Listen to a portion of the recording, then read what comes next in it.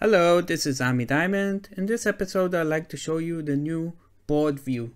So currently, when we go and create a view, we have a list view, we have a calendar view based on the date, we have a gallery which creates like cards, and the new one is a board view. So let's see how we do it. So I have a list that has a title which has tasks. We have statuses that have several statuses. Let's see, edit. So I have new, in progress, and closed. And I have a yes no column, which is if it's open or closed. Now what I will do is actually I will go to the drop down here of all items and create a new view. I will give it a name. Let's call it status, and I will choose board. Now I need to define how to organize it. So at first I will choose according to status and save it. So let's see what happens. Now we have all of the values of the status of the column, and what we can do is actually we can move it just like in Planner, and you see also the status has changed. So task 3, I want to change it to closed, and also task 4, and even task 5 actually I'm unassigning and it will not have any value. Now we can also define which columns or which will show in this board view.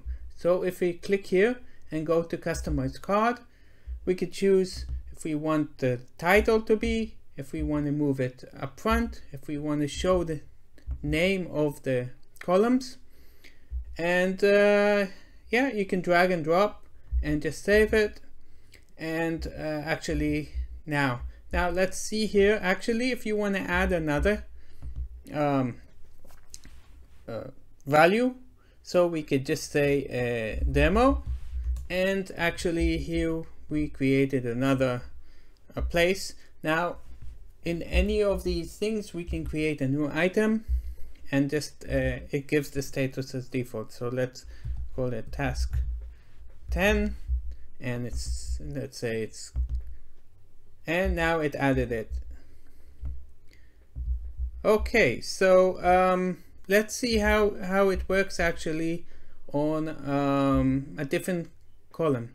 So I will go here and do create a new view. I will choose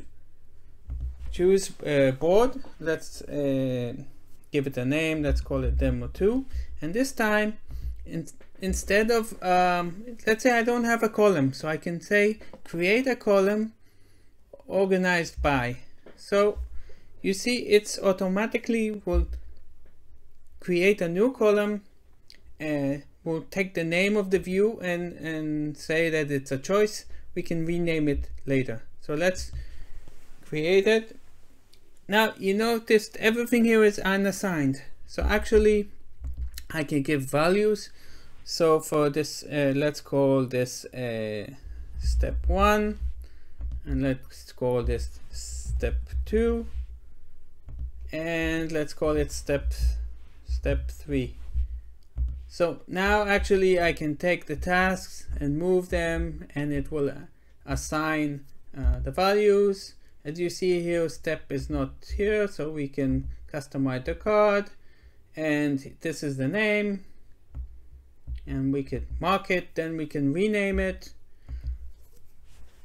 Okay, now let's try to do the same thing for a yes no column. Let's go to create a new view. Let's call it yes no. Let's go to board and choose status, not status but closed yes or no.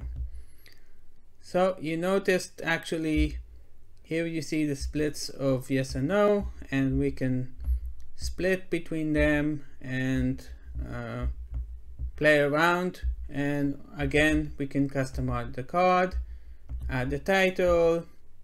I don't know how it is with images, but we can try to do it. let's just go back to see the whole list. Now we don't see here the new column that was created. So I'll click on add a column, and then I will search for this demo2 choice, and I will apply. So now I see the values. Now I can also rename. Let's give it let's call it steps, and now everything looks good. So this is a first test. There might be new things, there might be bugs, but let's see how it goes. Try it and let me know what you think. If you like my video, subscribe to my channel. SharePoint Wiz, this is Ami Diamond. Have a good day. Bye bye.